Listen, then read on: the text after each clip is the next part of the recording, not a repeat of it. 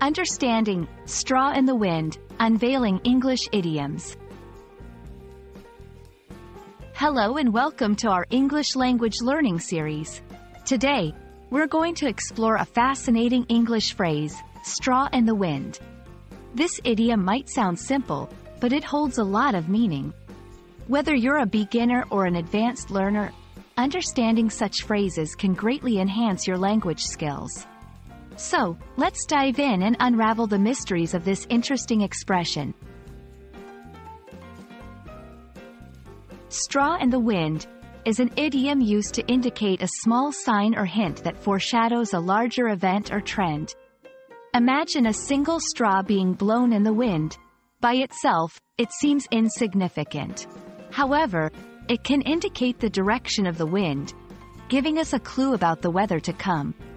Similarly, in language, a straw in the wind is a small, seemingly minor detail that suggests a bigger change or event is on its way.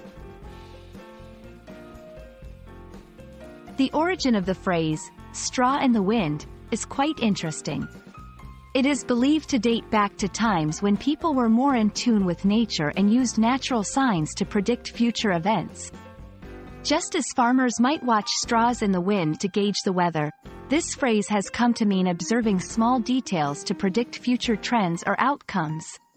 It's a great example of how language evolves from everyday experiences.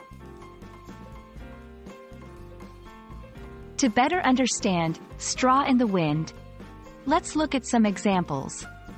1. The sudden resignation of the manager was a straw in the wind, hinting at the company's financial troubles.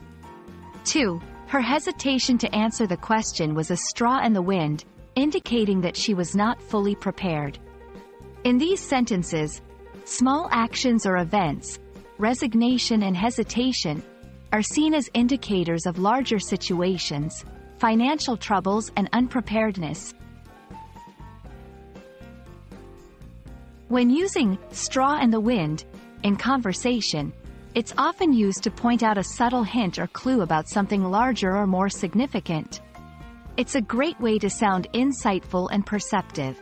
For example, I think those minor policy changes are a straw in the wind for a major shift in government approach.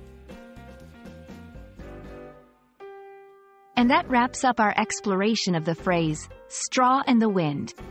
Remember, idioms like this are the straws in the wind of language learning. They give you a glimpse into the rich and colorful nature of English. We hope this video has been enlightening and useful in your journey to mastering English. Happy learning, and see you in our next video.